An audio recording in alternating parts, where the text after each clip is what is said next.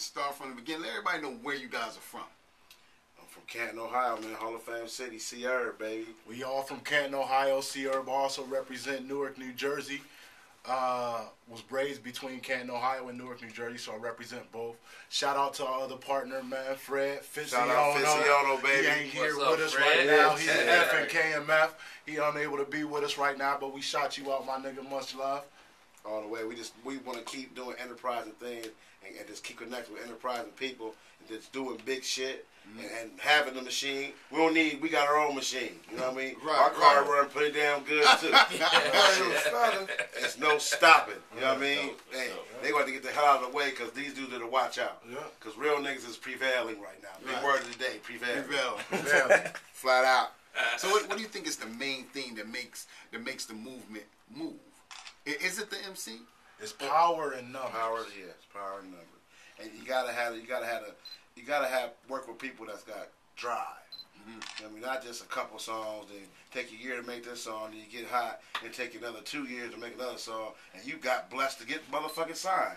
Right. This dude's out here that's grinding. I went to Raymond's house today. He showed me 10 albums, not 10 mixtape stolen beats. We talking about original bangos, 10. I go with John P. You know what I mean? He got 9 albums. Tay, this dude done tore his whole city up. Right. I'm my brand. You gonna like it. You gonna love it. I'm gonna shove it down your throat, but you gonna love it. And that's how that's. And we need OG strength.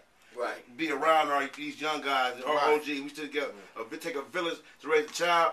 It take a village to raise this talent. You know what I mean? Right. MC family shit. That's what I'm about. Right. You gotta have the right thing, the right pieces around you. Exactly. You know, especially if you're in the basketball or anything, it takes those pieces, man. Right.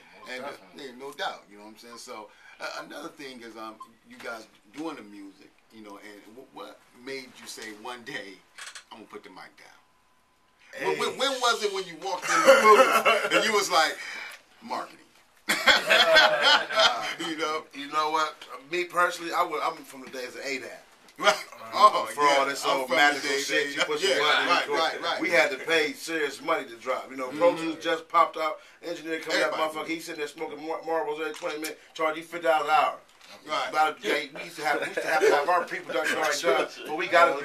Right. These new niggas just come in and create on the ticker. It's all beautiful and shit.